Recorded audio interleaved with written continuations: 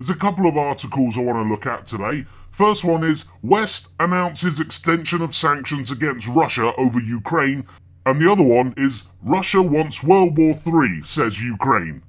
The West announced fresh sanctions on Russia on Friday for its continued meddling in Ukraine. The need for further action was agreed in a conference call between leaders of Britain, America, Germany, France and Italy. Although new measures are expected to fall short of ones that would inflict real pain on Moscow. A Downing Street spokesman said while they continue to hold open the door to a diplomatic resolution of the crisis, the five leaders that in the light of Russia's refusal to support the process, an extension of current targeted sanctions would need to be implemented. So, the cards are now coming out on the table. There are five people that effectively, at this moment, could start World War III. Five people.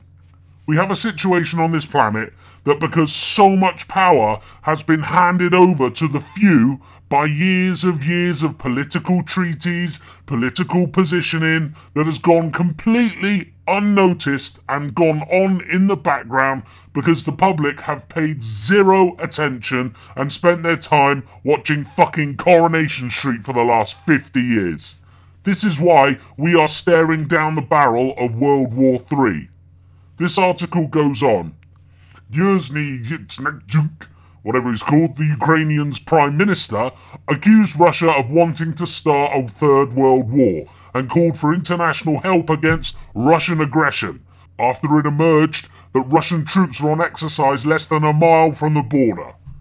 All it's going to take for this to kick off and for those five people to start World War III is for those five people to decide that, say, an attack on a government building in eastern Ukraine was one step too far, or a military exercise was too provocative, and away we go. I know people will say, oh Slipknot, that won't happen.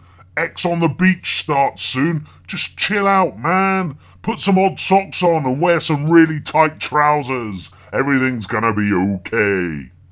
But what you have to consider is that these five people all want war. They all need war. What would a third world war do right now, apart from kill millions of people? Well, it would distract from the coming financial collapse. It would give an excuse for the financial collapse. It will make people in their country rally around their flag and their leader. It will keep the population living in fear, making them easier to control. It will also make a lot of people an awful lot of money, namely bankers. Bob Dole, the former presidential candidate, spoke openly the other day about starting World War III. When people start talking openly about starting World War III, I get seriously concerned. Seriously concerned because what they're doing is they're planting the seed in the public's mind. They're chipping away bit by bit, mention it here, mention it there. All of a sudden, the public subconsciously, oh yeah, we need World War III, let's all go to war, let's all go and die.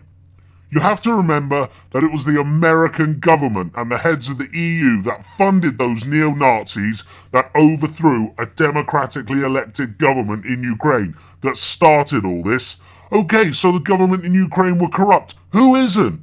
But at least get through to some ballots and remove them that way. Don't fund some neo-Nazis and do it that way and use it as a proxy war.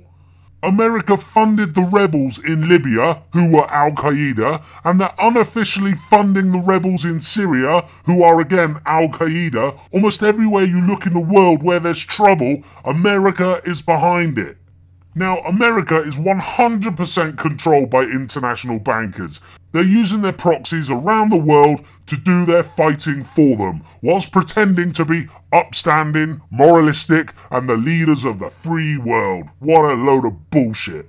When you have a president that allows his own ambassador to be killed just so he can get arms to Al-Qaeda, when you have a president that will arm Mexican drug gangs and use those weapons to kill Americans, when you have a president who brags he's really good at killing people, when you have a president that fake cries on TV for the kids at Sandy Hook, when you have a president who is pissing all over the US Constitution without any redress, then you're in serious trouble as a nation.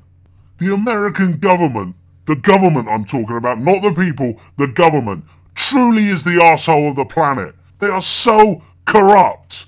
And they're followed closely by the EU.